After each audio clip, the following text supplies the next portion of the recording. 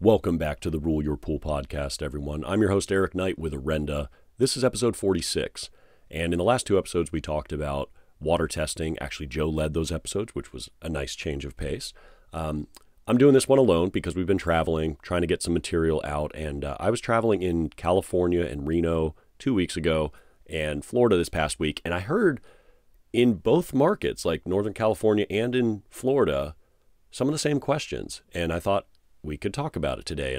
And as a little bit of an aside, when I was talking to these customers, the same topic that I've done several episodes on here before about pH naturally rising, thanks to Henry's Law, the loss of CO2, still blows people's minds. I know it surprised me when I learned it, but it is true. This is a law of physics, and it makes a lot more sense when we understand that better. And I've done 2 episodes on it before. I don't remember the numbers at the moment, but you can go back and you can find them. Today, I want to talk about the opposite of that. I want to talk about those pools, if you have any, that the pH is not naturally rising that high. And in both markets, I had customers or potential customers, I guess, I don't even know if they buy my stuff, but they were asking questions in the class and they were saying, hey, well, what about that pool that, I got a pool that doesn't rise up to 8.0 or whatever. It's 7.4 when I get back the next week. Well, something's going on. And in this episode, we're going to talk about what those things might be. So episode 46, how can you suppress pH against its natural rise? Let's go. Welcome to Rule Your Pool, the podcast by Orenda that explains and simplifies pool chemistry so that anybody, regardless of experience, can understand it. I'm your host, Eric Knight, bringing clarity to these subjects so that you can bring clarity to your water. If you're ready to rule your pool, then let's go. Okay, so as a reminder, let's start with Henry's Law. I know we've talked about it in a few other episodes, but it is worth reminding. Henry's Law, again, a physics law, not a suggestion, is stating that any gas dissolved in a liquid is going to equalize with that same gas based on pressure above that liquid. So if you've got CO2 in your drink, okay, we're going to use the example of a beer or a soda, a carbonated drink. When you open that drink, you feel a little bit of pressure escape. That's because the drink was perfectly balanced with that little pocket of air under the lid. But when you open it, because there's more CO2 proportionally based on pressure, there's more CO2 in that liquid versus the room, it now has to equalize with the room. And so CO2 has to escape. And it does so somewhat violently, if you think about it, because you see head foam on your beer, or you see big bubbles coming up to the top in your soda. So when that happens, there might be liquid in the way, but CO2 has to equalize. That's Henry's Law. Okay, now you could put the cap back on and stop that, kind of like a 2-liter bottle of soda. You could recap it, put it back in the fridge, and it'll stay mostly carbonated, because the carbonation equalizes again with that little pocket of air. Now, it's not quite as carbonated as when you bought it, but it's still carbonated enough to be fizzy. If you just leave your beer out or your soda out for 2 hours, especially in a cup versus the little bottle, because you only have a small little opening on a bottle, it's going to go flat. And it's not going to be very carbonated because Henry's Law took over, CO2 equalized. And in pools, because CO2 is a good way that we know what the pH is, technically the pH is the concentration of hydrogen ions, but for practical purposes, the amount of CO2 dissolved in your water determines your pH. So as CO2 escapes, your pH goes up. Okay? That's telling us that when Henry's Law reaches equilibrium, meaning when CO2 and the CO2 above the pool equalize, you are at a place of equilibrium, meaning your pH is at what we call at Orenda the pH ceiling. That's as high as it can go. Now, you can force pH to go higher, if you etch cement and you pull out calcium hydroxide, or you have sodium hydroxide introduced or something like that, and you're not negating that with acid. Yeah, the pH can go a little bit over that. But if you go over that, the atmosphere is going to literally push CO2 back into your pool. Okay, now you don't see the bubbles like you do in a drink because, well, you have infinitely more surface area compared to the opening of a bottle. You have your whole pool surface area, and you don't have nearly as much carbonation. And you might be wondering, well, I don't carbonate my pool. Where did it come from? That was actually a question I got this week, and it's a valid question. Well, first of all, some pools actually do carbonate. They inject CO2 as pH control, which is exactly what happens to drinks. Now, you're not injecting nearly as much as you would into a drink, but yeah, there are pools that do inject carbon dioxide. And the reason that happens is because when carbon dioxide dissolves in water, you create something called carbonic acid, H2CO3. That's a CO2 plus an H2O. And that kind of fluctuates with free CO2 and free water, and it's in a sort of equilibrium. And then as the pH rises, you lose a hydrogen, and that H2CO3 becomes an HCO3, which is called bicarbonate. Now you start to get alkalinity. As a bit of an aside, if you're ever doing a hot start, they try to tank the pH, which, by the way, Orenda does not recommend hot starts on a startup because that's really an exposure method and it can kind of butcher your surface. But it looks great in the short term, but it also opens up the pores for problems down the road. Neither here nor there. You're trying to get the pH below 4.3 so that it's all carbonic acid in the water, not bicarbonate alkalinity. Therefore, it doesn't have the mechanism to rise the same way, and it exposes the surface. So I actually have a chart here that I'm going to show you. And, well, for those of you listening, it's an alkalinity chart, and you can find it in a lot of our articles on blog.orendatech.com, or just go into the Orenda app, go to articles, type in alkalinity. It's in all of those blogs. And this is the alkalinity equilibrium, and it looks like a chart, well, I don't know, sound waves maybe? I don't know how to describe it. But basically, this is the equilibrium of bicarbonate and carbonate alkalinity. And what I really want to show you is below 4.3, that's carbonic acid. So if you are at, say, 7.5 pH, you're going to be in that gray pool chemistry range line that we have indicated there. That's where your chemistry should be. And as you can see, most of what you have in your pool is bicarbonate ions. You do have a little bit of carbonic acid, though, and these fluctuate in equilibrium. The higher the pH, the less carbonic acid, etc. And if you get over 8.3, bicarbonate ions convert into carbonate. You no longer have any carbonic acid. Now, if you are listening to this, that sounds like a lot of words that can confuse you, and that's fine. If you look at the chart, it'll make a lot more sense. We want to make sure that we don't let our pH get over that threshold of 8.3. Now, in most cases, your pH ceiling is not going to be as high as 8.3 unless you have far too much carbonate alkalinity in your pool, which determines your pH ceiling. So we're going to stay below that because we don't want scale formation. We don't want bicarbonates to convert into carbonate ions because carbonate ions perfectly attract to calcium ions, and that's when you get calcium carbonate, cloudy water, scale, dust, etc. So if you lower your pH ceiling, you don't come close to that threshold. That's a good target. And this is what we teach. This is how we contain pH. We want to make sure that we don't get up that high. We want to limit our pH ceiling on purpose, and we're going to compensate for that with more calcium hardness on the saturation index. I know this is somewhat advanced, but the people who asked the question, well, actually, there were several of them.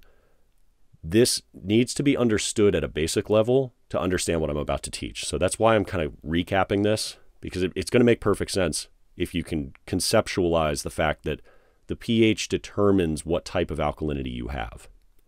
If you inject carbon dioxide, and I think we'll do a full episode on just CO2 injection, I think that's worth it, you just add more carbonic acid, basically. But you might be wondering, if you need more CO2 in your water to lower your pH, which you do, how does acid create CO2? I mean, acid, muriatic acid, is just hydrochloric. There's no CO2 in it. It's HCl. So how does it get it? Well, if you look at this chart, bicarbonate is HCO3. Inside a CO3 is a CO2. And by throwing another hydrogen onto it, you pull this to the left, pull yourself to the left in this chart, and you create carbonic acid because you're actually, how I say it, you're burning through alkalinity with acid to create more CO2, which drops the pH. This is why your alkalinity goes down and your pH goes down when you add acid. Whereas if you just carbonate the pool by injecting CO2, your alkalinity doesn't go down at all. In fact, it can actually go up if you have liquid chlorine or a salt pool or cal hypo because of the excess hydroxides in those chlorines. But you can just inject CO2 and bypass this whole thing. You don't have to burn through alkalinity because you're just going to create more carbonic acid directly. But if you add acid, you got to pull that CO2 out of your alkalinity to lower the pH. So that is the real concept here. And before moving further, I'm going to show you where the pH ceiling is, and I'm going to put that on the screen as well. This is also found in our article called Contain pH versus Controlling It, Henry's Law. If you just search on blog.orendatech or in the article section of the Orenda app, you will find this chart. And I made the chart the size of a phone screen. So if you open it up on your phone, you can just screenshot it and save it, and you will see that the lower your carbonate alkalinity, the lower your pH ceiling. So at about 80 degrees, let's say you have, carbonate alkalinity again is corrected alkalinity in this case. So you're going to take about a third of your CYA, your stabilizer, and deduct it from your total alkalinity. So let's say you've got 90 total alkalinity and you've got 60 stabilizer. So you take a third of 60, that's 20. Subtract 20 from 90 and you get to 70. And at 80 degrees, your pH ceiling is 8.27. Now, we didn't make this up. We actually got this from Richard Falk. I'm not exactly sure where he got it from, but we trust that it's real. If we can pass the Richard Falk test, then we're good to publish because he will correct us if we're wrong. Richard, if you're listening to this, thank you for that. Thank you for this chart.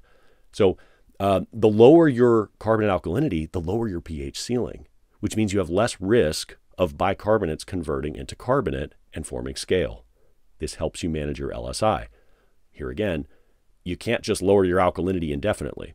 Okay, if you don't have enough alkalinity, you don't have a buffering capacity, and anytime you add acid, you can be making huge swings that you shouldn't otherwise be making. So you always want to measure your alkalinity before you make a pH correction because your acid dose is directly proportional to your total alkalinity.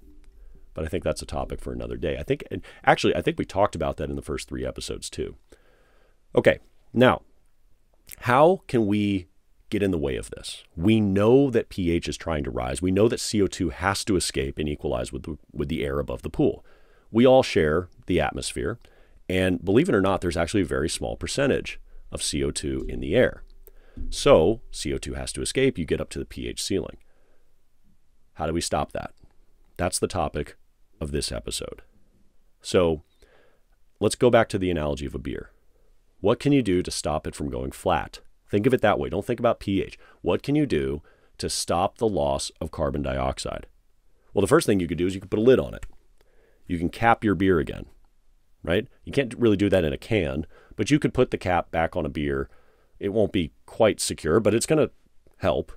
It's going to stop it. You could, I guess you could put it in another bottle and screw it tight and, leave it so that CO2 cannot escape. Yeah, that'll preserve it from going flat.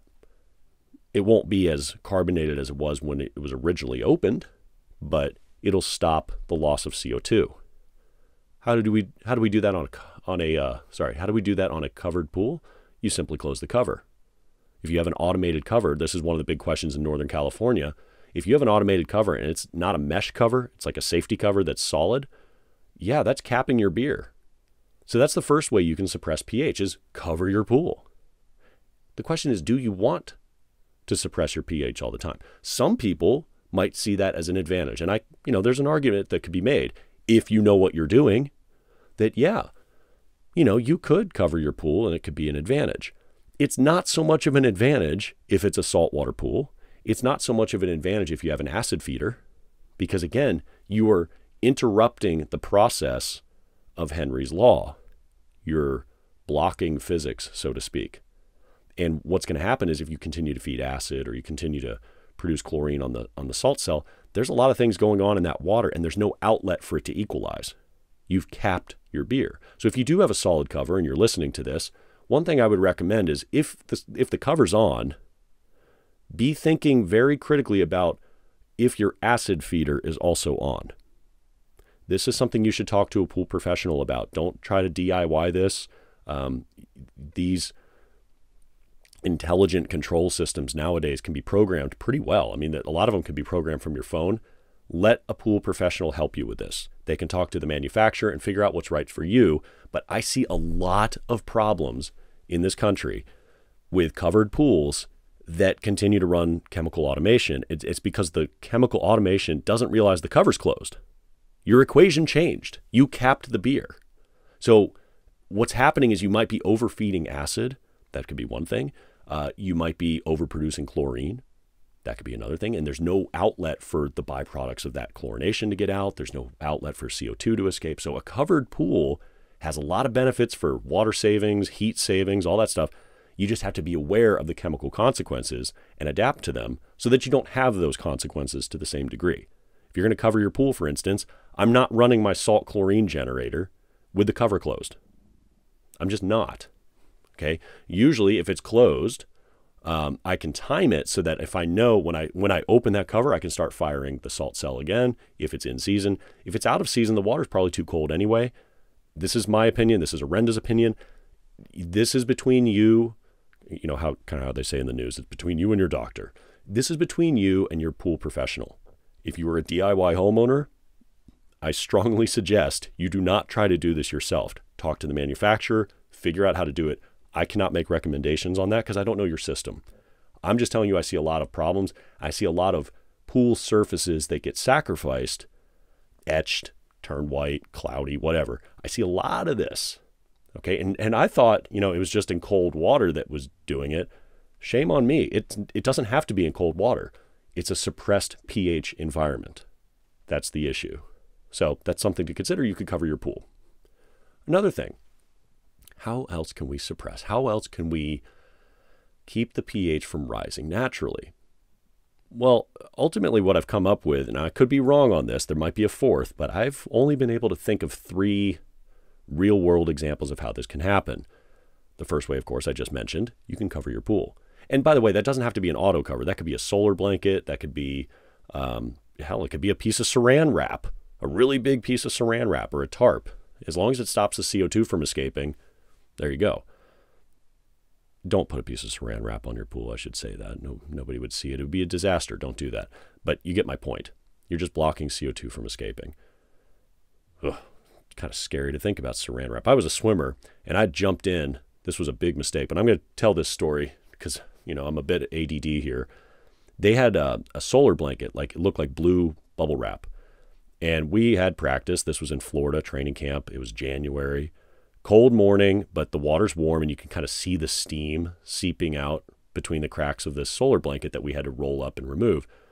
And I think I was freshman or sophomore. It seemed like a good idea. How far can I run across this thing?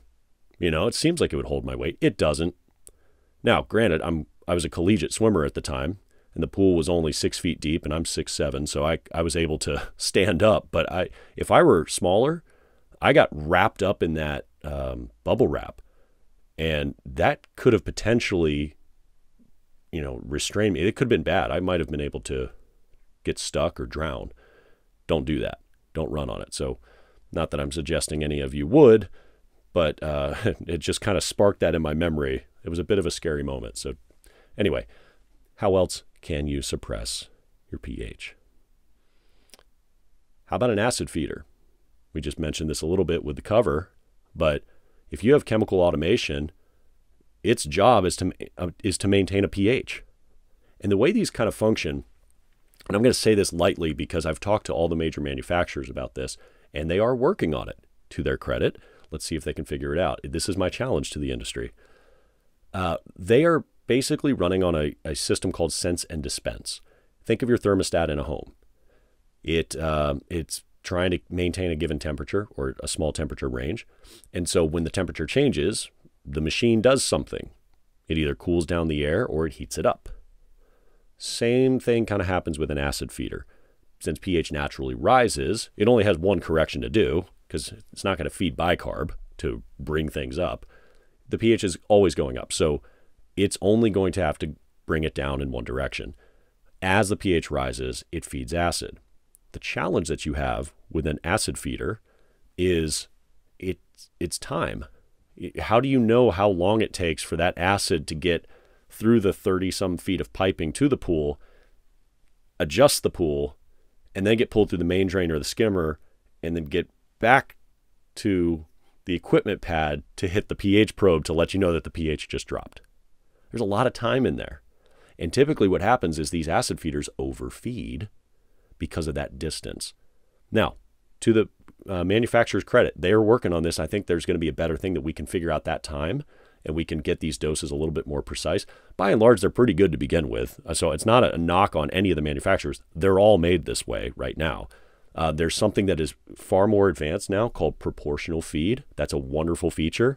It's getting there. It's getting close. But on a residential pool, you still want to know the volume of your pool so that you can actually calibrate that in, and this is what they're working on, so that you know the exact acid feed to make a given correction.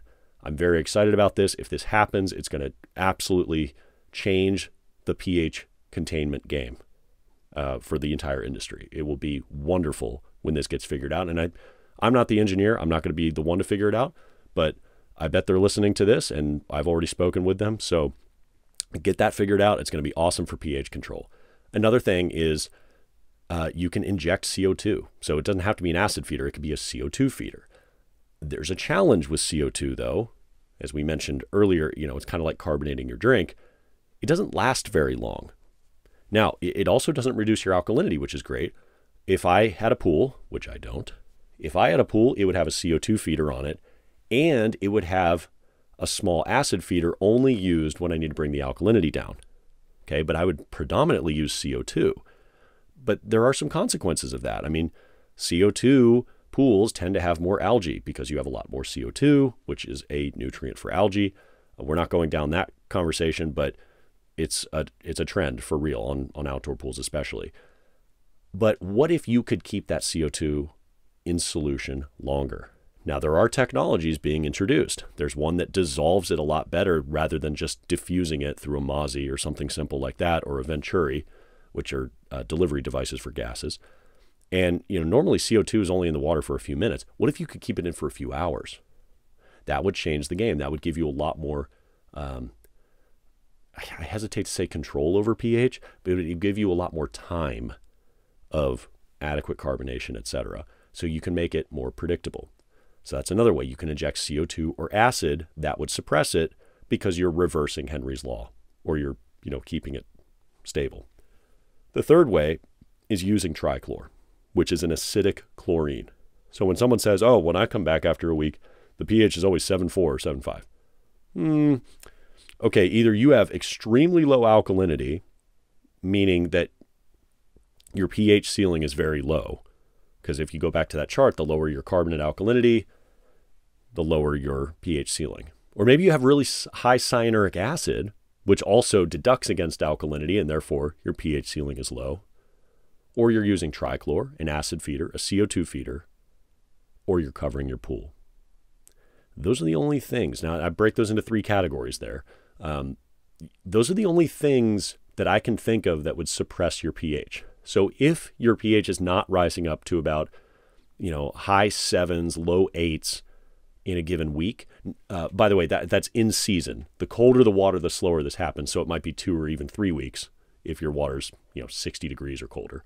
So just keep that in mind. Colder the water, slower it works. But if it's not rising there, you probably have one of those things. If you don't, contact us. info@orendatech.com. We want to figure out why. Maybe you can add to this list of these 3 things that I could think of. I know it sounded like more than 3, but in my mind, these are all in the same kind of 3 categories. I would love to learn. And this is a challenge to all of you out there that have a chemistry degree or a chemical engineering degree or physics or anything like this. If you can explain to me, because I don't know it, this is what I'm saying. It's not a challenge to you. It's more like, please, I'm inviting you, teach me, because I would love to share this with the industry. If you can explain to me why this rate of CO2 transfer changes, given temperature or whatever else, it'd be very helpful. Specifically, we have found, and we're going to do another episode on this, but we have found a lot of success with having a good ratio of calcium and alkalinity. A lot more stability, a lot more predictability. We have found, we recommend, based on field experience, a minimum of 3-to-1 calcium to alkalinity.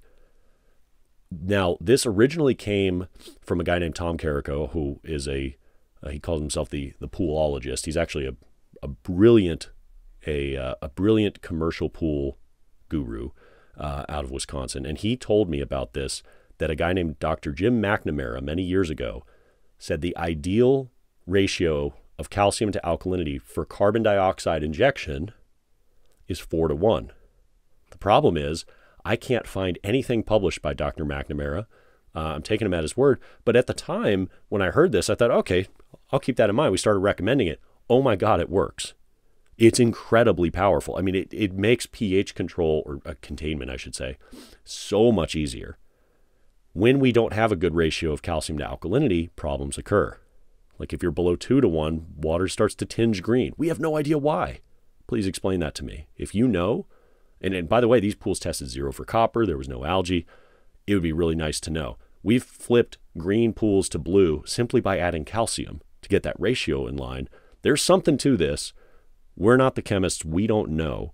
So I'm challenging any of you listeners out there. I've had several homeowners reach out. One, I know you're listening. You're a chemical engineer out of Utah, retired chemical engineer. I have learned more from you. Thank you.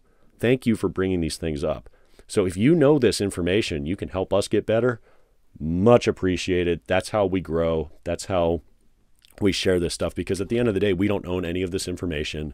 We're just trying to share it so that you can rule your pool more effectively with less waste, less stress, less chemicals. I'm Eric Knight with Orenda. This has been episode 46 of how you can suppress pH against its natural rise. Thank you so much for listening. We will see you next time. Take care, everyone. Thank you for listening to Rule Your Pool, a podcast by Orenda Technologies. For more information on what we discussed in this week's episode, check the links in the description or visit www.orendatech.com. I hope you find this show valuable enough that you tap that subscribe button and share it with your friends. You can also like us on Facebook and social media. And with our help, you'll be able to rule your pool without over-treating it with chemicals and wasting money. I'll see you next episode.